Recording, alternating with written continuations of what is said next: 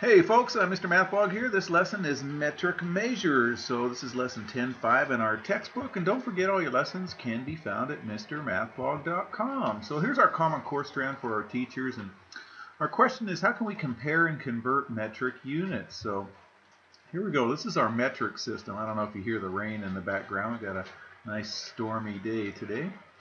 Okay, so anyway, so right here in the middle is for meters and liters and grams, okay? So when we go to the left, they get larger by powers of tens, okay? And so when we go to the right, they get smaller by powers of tens, okay? So, if we take this number right here, this is a bigger number. When we go from a bigger number to a smaller number, remember, we multiply. And we go from a smaller number to a bigger number, we divide, okay? So it depends on if we're talking about meters or liters or grams.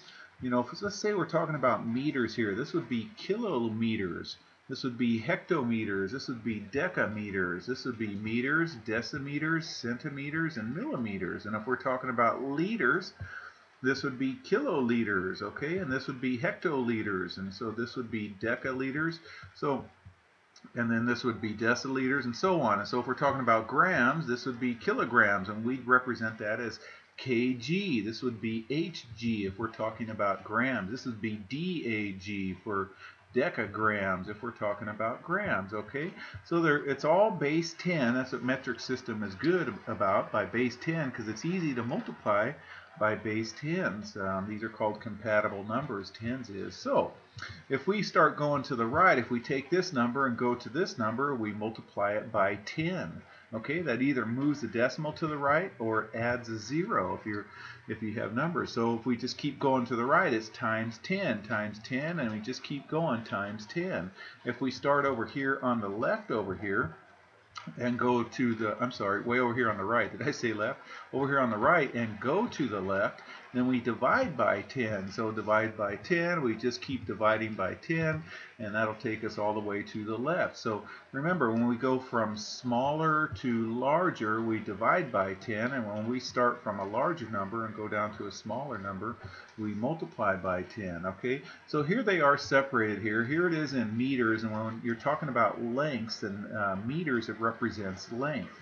Liter represents capacity, usually in fluid, like a liter of milk or a liter of soda or something like that, okay? So this is, well, you can start to hear that rain go quite a bit. This is kilometers, this is kiloliters, and this is kilograms, okay? And so as we go this way, we multiply by 10. As we go this way, we divide by 10, okay, each time. All right, let's try some of these, you guys. So Billy estimates the distance from his mom's house to his dad's house is about 15,000 meters. So about how many kilometers away is this? Okay, so what we're going to do is convert 15,000 meters to kilometers. So we're going to go from here and go backwards. So as we go from a smaller unit to a larger unit, we divide by 10. Well, the rain's picking up out there. So we're going to divide by 10 3 times, okay? So just slide that up right there. So find the relationship between the units. So meters are how many powers of 10 smaller than kilometers? Okay, so here's 1, 2, 3. 3 powers of 10 smaller. So there are 10 to the third meters in 1 kilometer right here. So if we have 1 kilometer, then we go times 10 times 10 times 10. That'll give us how many meters right there. So when we go backwards, we're going to divide by 10, divide by 10, divide by 10. And 10 to the third is 1,000, so that's what we're going to divide by, is 1,000 right there. So we have 15,000 in there. So we're going to determine the operation to be used when we're converting from a smaller unit to a larger unit, then we're going to divide on that, okay? All right, so let's go ahead and take care of that right there. So now we're going to convert. We're going to convert 15,000 meters. We're going to divide right here, and it was by 1,000 because it was 3 powers of 10.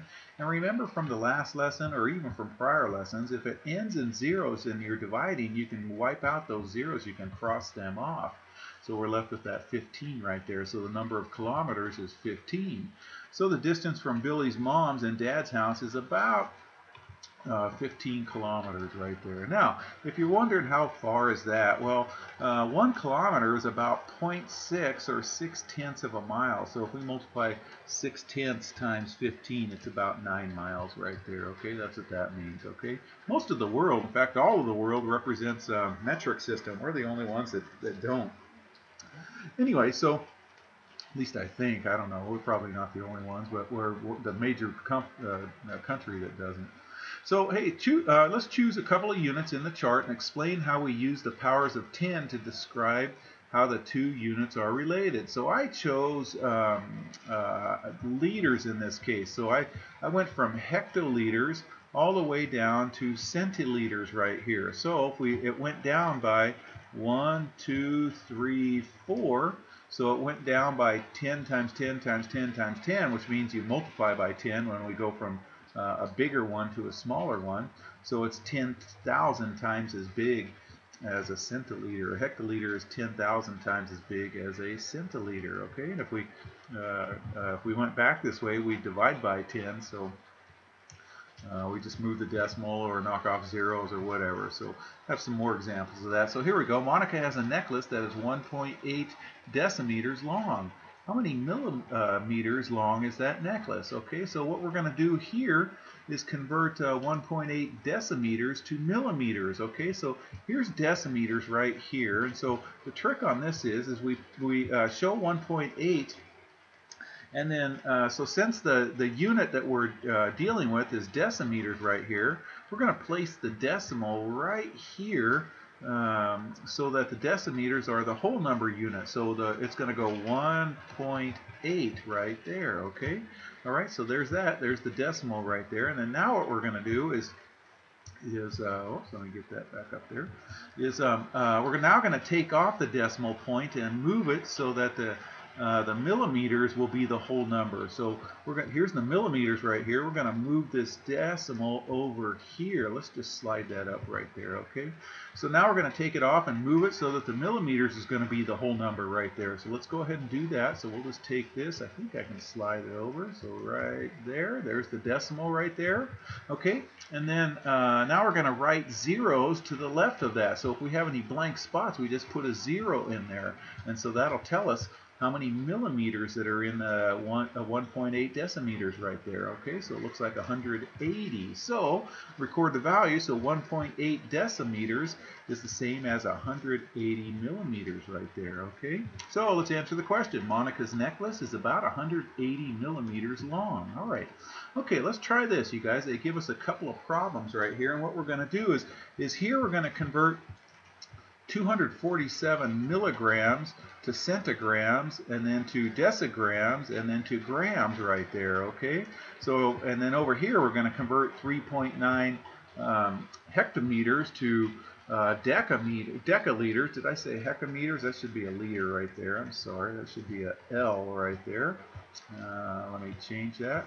And I don't know, they do capital L's on that. So anyway, so it's going to be, we're going to change it from hectoliters to decaliters to liters and then to deciliters right there, okay?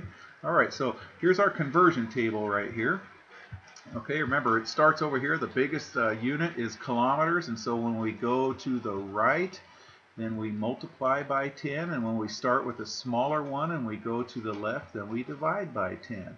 So over here, you guys, 247 milligrams is this right here. So we're the 247, and we're going to change this to centigrams. So that's right here. That's to the left. So we're going to, so are the units being converted from larger or smaller units? So these ones are being converted from the smaller units, and then these ones we're going from the hectometers. So we're starting, are the units being converted a large unit or a smaller unit? So as we're going down, this one's going down, and we're converting this to a smaller one right here. And then this one over here, we're starting at the milligrams right here, and we're going to the centigrams, we're going to the decigrams, to the decigrams, and finally to the grams. So they're growing larger on this side, okay? So should we multiply or divide on this side? Well, when we go this way, we're going to divide. And when we go for this one, when it's going down to the right, we're going to multiply. Okay, I hope that makes sense. Okay, so let's go ahead and put divisions and multiplies in those things right here.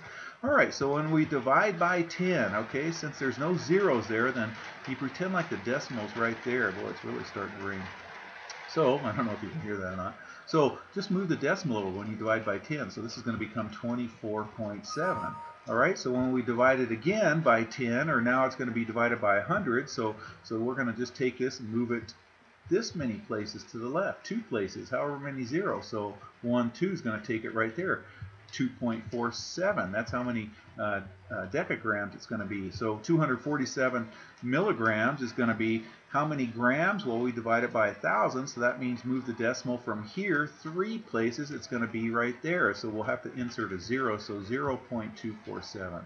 All right, now when we multiply by 10, that just moves the decimal to the right. Okay, so when we divide by 10, it moves it to the left, like over here. And when we multiply by 10, it moves it to the right. So times 10 times 10, see, we had to add a 0, and then times 10, we had to add another 0 right there.